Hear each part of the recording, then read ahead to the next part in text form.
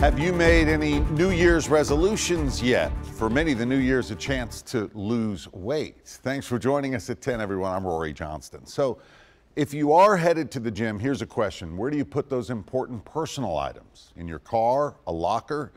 They could actually get stolen from both. News Channel 5's Jason Lamb tonight with some important tips after a recent theft.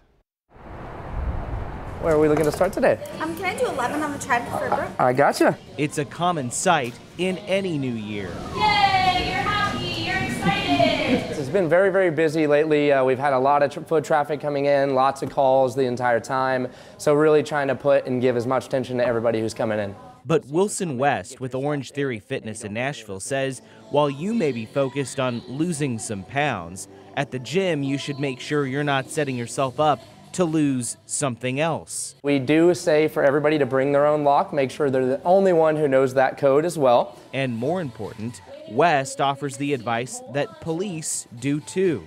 Make sure you don't keep valuables in your car while you're away that can make your car a prime target for theft. It could be me, it could be you, it doesn't matter what car you drive, what security system you have, you've got to always make sure you're on the up and up of everything that's going on. Because it doesn't matter who you are, it can happen to everybody.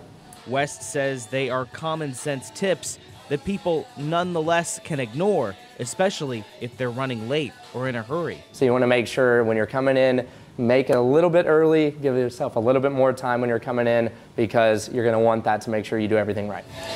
There we go. Tips that West says can serve you well, whether you've been hitting the gym for the first time or for a long time. You want to focus on yourself inside the studio and outside the studio. Make sure you're always safe and secure. Here we go, team. All out. Jason Lamb, News Channel 5. Thank you, Jason. Last month, Metro Police said someone broke into a locker at a mid-state YMCA and stole a man's credit cards. Today, police told us they think he worked with a partner. They used the cards to purchase a bottle of liquor worth thousands of dollars at a nearby store.